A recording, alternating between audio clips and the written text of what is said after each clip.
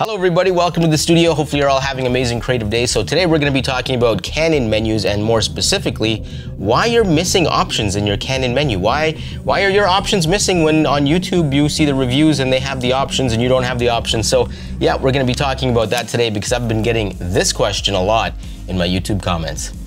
Someone, please help me. My Canon EOS R doesn't have orange and green tab, also cannot find firmware option. All right, so we have the EOS R hooked up to the Ninja here, so you can see yourselves. You're the Pocket 3 today.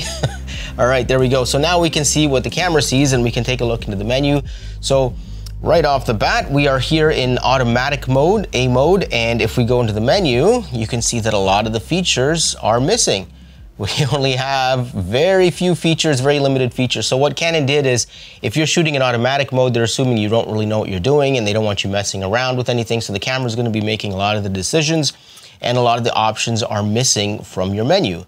But if we pop here and we go into one of the manual modes, and now we pop back into the menu, you can see that we have all the options. Everything's here, so you don't have to worry, including your custom menu, your grid menu, where you can set up your own custom menu options, which is pretty cool, and you have multiple tabs within there, so that's pretty awesome. If you haven't figured that out yet, that's a cool trick. And if you're looking to update firmware, here it is. Here's all the informations, and if you need to update the firmware on the EOS R, check out that video right over there or down there or wherever. And there you go. If you want to see all the menu options in your Canon camera, make sure you're in manual mode.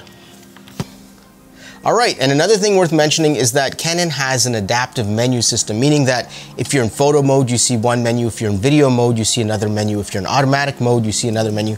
So the camera will adapt depending on what mode you're in. So for example, the autofocus menu in photo and video are completely different. So if you're watching tutorial videos on YouTube and trying to follow along with what someone else is doing, make sure you're in the same mode. And another thing I want to mention is I started a Discord server. So if anybody's interested in joining, we're going to talk about photography and videography stuff there. Share your photos with me, share your photos with the rest of the community, get some critique, get some feedback, all that kind of fun stuff. So if you're into that, definitely join the Discord server, link in the description.